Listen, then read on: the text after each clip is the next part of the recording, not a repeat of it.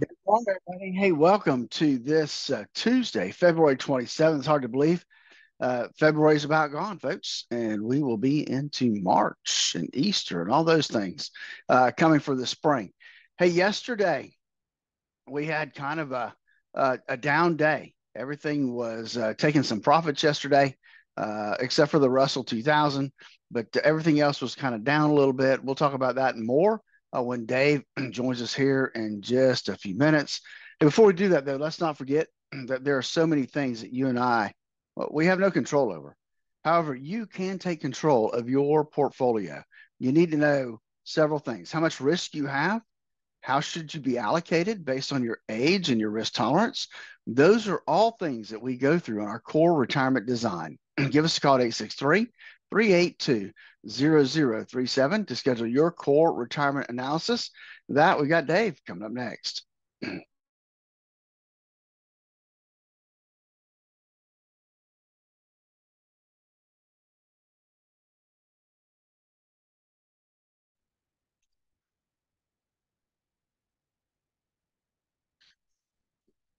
For 105.7 Light FM. Good morning. Appreciate you being here. It's 8:40 now, 20 before 9. Time to check in on what's happening on Wall Street to your IRA and 401k. And it's relatively quiet for the moment, and I kind of guessed yesterday that we were kind of in a holding pattern pending the inflation figures that matter to the Fed a little bit later on this week. But there is some news out there, and there are some moves. Let's check in with Phillip Statler from Statler Financial Services and find out what said moves are. Phillip, good morning. How are you? Hey, good morning, Dave. Yesterday, I don't know, a little bit of a down day, but hey, cryptocurrency, Bitcoin making a skyrocketing return up well over 50,000 now.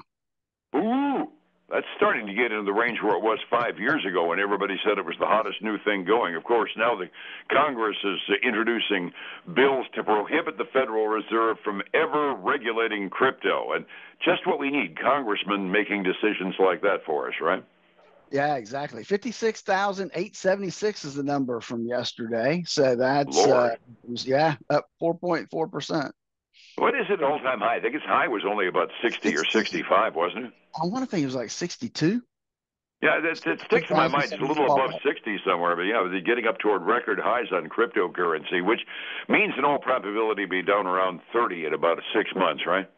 Yeah, probably so. It's definitely had a nice little run though. Volatility is kind of endemic to the crypto market. Setting the table yesterday, like you said, it was kind of an off day yesterday, but it wasn't catastrophic. I'd call it, basic little minor profit taking and adjustments. Dow was down by 62, the Standard & Poor's down by 19, and NASDAQ down by 20. And you mentioned that the Russell was the outlier in the bunch. They actually gained a little, and I'm kind of confused given the interest rate atmosphere on that. Generally, they're more interest rate sensitive than the others. Yeah, they usually are, but they actually made a little bounce yesterday, up 0.6%. They closed at $2,028, almost 29. Cool. So I mean, that's the I bump for kind of them. wonder if that indicates a broadening of the rally more than it does anything else, because, I mean, the blue chips kind of get first on this one, then the techs went crazy that drove everything up, and maybe now we're broadening out into the less prestigious growth stocks on the Russell. Yeah, I think so. I mean, it's 2,000 stocks, right? So it's a pretty broad base to draw Yeah. from. Is that's not price weighted, is it? It's capitalization rated, isn't it? I'm pretty sure it's capitalization rated. Yeah, truthfully, I don't know the 2000 all that well. I enjoy watching it because the companies I used to work for are all on the Russell, but it's in that range.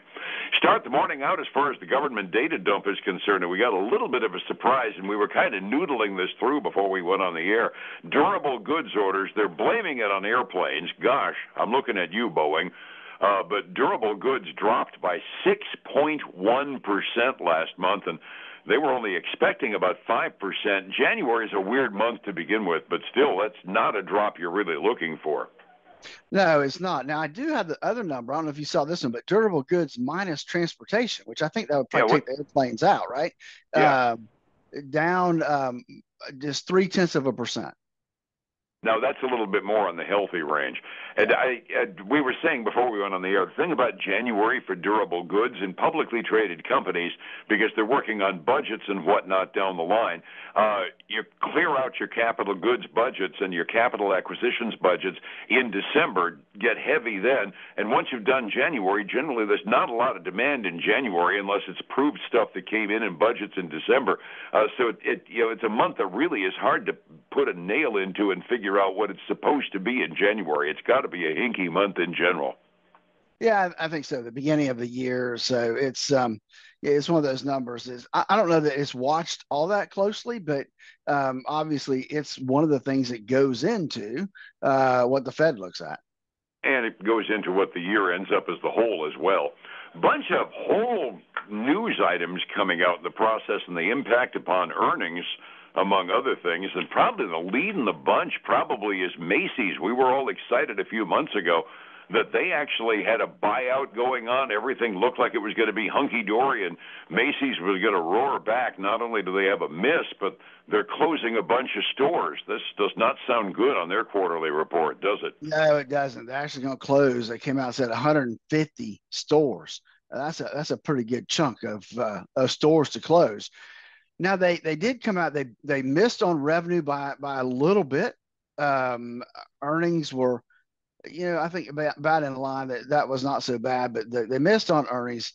I mean, on revenue. They did actually do a little bit better in same store sales. I mean, they were down 4.2%, but the expectation was they would be down almost 6%. So yeah. Thank heavens for small favors. Exactly, but they're still getting beat up pretty bad this morning, down 2%. It could be a lot worse. I mean, given what we see happen to a tech company when they miss by a little bit, down 40%. Hey, it's a good day. Yeah, exactly. On the other end of the retail trade, I don't think we got a report for them, but Walmart announced a 3-for-1 stock split at the end of last week. So the other end of the retail trade is not doing all that badly, I gather. No, they're not. They're that's one of those things that when a stock splits, a lot of times it helps it bounce back up a little bit more. Yeah, absolutely. I just saw that as being a sidelight and talking about Macy's, the other end of the retail trade done on the discounters. The very least, the big one is doing okay. We got a whole pile of names that I see on my ticker. I don't know what's coming out later on today or not, but I do know that we heard about Lowe's, and we kind of look at Lowe's and Home Depot as being two bellwethers for both housing and discretionary repair expenditures. How did they do? So Lowe's came in and they beat on revenue. And earnings as well, and so that was good for them. However, their sales are starting to decline. So their sales were slowing down last quarter, and they expect them to continue to fall again during this current quarter. And so that's putting some pressure, or at least putting pressure on Lowe's this morning. They're down a little over 1.2% this morning. A lot of retail, right? So we had Macy's, Lowe's, we have AutoZone. AutoZone, the auto parts retailer, they had a really good quarter, Dave. They came in slightly above expectations on revenue, but on earnings, they beat by about $2.50 a share, basically. They came in at $28.90 a share versus $26.30 expected. So a good quarter for them. They're making a big jump this morning, up 4.25%, and they're not a cheap stock, Dave. That puts them at $2,888 a share. Woo! I remember them in the mid 1,000 range. They're up to 20. Good Lord! At a $28 a share profit, that's a whole lot of oil filters. Yeah, that's a bunch. Now we have another company that's well known, Zoom, and they zoomed right in on earnings because they had a better than expected last quarter. They beat by about 7 cents a share, came in at $1.22. Revenue $1.15 billion, a little bit more than expected. And they got a big pop this morning. They were up as much as 12%. That scaled back down this morning. That up 8.2% though. I did see a top line on that. They also used the magic word on corporate reports this year. AI, right? Yeah, they said they were exploring how they could use the AI to improve their service, and the thought went through my mind. I mean, Zoom is the high-tech equivalent of good old-fashioned face-to-face communications. I mean, what are they going to do? Deep fake me when I don't want to show up for a sales meeting? It should be interesting. And Yeah, then we you're had really. we had Carvana last week. We got Car Gurus this week, and they not such a good quarter. They were expected to make 31 cents a share. They only made somewhere between 24 and 29 cents a share. Revenue missed as well. They're trading down almost 8% this morning. I'm not really familiar with that. Have they got any brick and mortar contingent, or are they all online? They're online and they provide like an app where you can go look for cars and Hmm. individuals not only, it's kind of like an auto trader. Yeah. Individuals can put their cars on there. Obviously, dealers put their cars on there and that kind of stuff. Yeah, I'd seen the cable TV ads for them, but it was a new company to my recollection, and I didn't know anything about what they did. Carvana's got some brick and mortar contingency to go along with their internet. I didn't know whether Gurus did or not. No. So I want to leave you with this last one. It's not an earnings report, but it is a skyrocketing stock overnight. Viking Therapeutics. Huh? They're a biotech, obviously clinical stage biotech firm. They are working on an anti-obesity drug, and they announced that they met their primary and secondary endpoint goals for their phase 2 study. Um, and that's a lot of gobbledygook, but here's what it really means. Their stock's up 83% this morning. Holy crud! I know that's a hot sector. I mean, the Facebook groups all over the place talking about the Jardians ad and all of the other anti-diabetic drugs that are out there. That rivals artificial intelligence as a buzzword in the pharmaceutical industry, doesn't it? Yeah, it really does. It does. It's interesting that I to hear watch you. the whole sector. Absolutely. Resetting the table. It was a minor off day yesterday. Call it readjustments as much as anything. Everything off, but not by anything catastrophic. 45 minutes before we open this morning. What are we looking at, Philip? Well, the Dow has actually come almost flat, down just a tad right now. S&P 500 is trading up about a tenth of a percent. Nasdaq 100 is up almost 0.3%. The Russell 2000 is just going to keep on going, Dave. It's up almost 1% this morning before we Hmm. get traded.